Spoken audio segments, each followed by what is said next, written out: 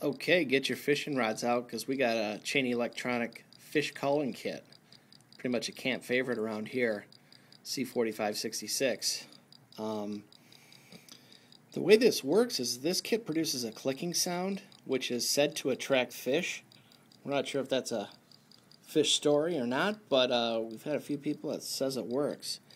Pretty much what you do is when you assemble this kit, you put it into a container and make sure it's watertight, and then lower it in the water, and it creates a fish call type of sound where the fish can respond and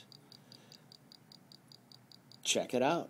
So anyway, this is a great kit. It's a skill level 1, and it's one of our favorites.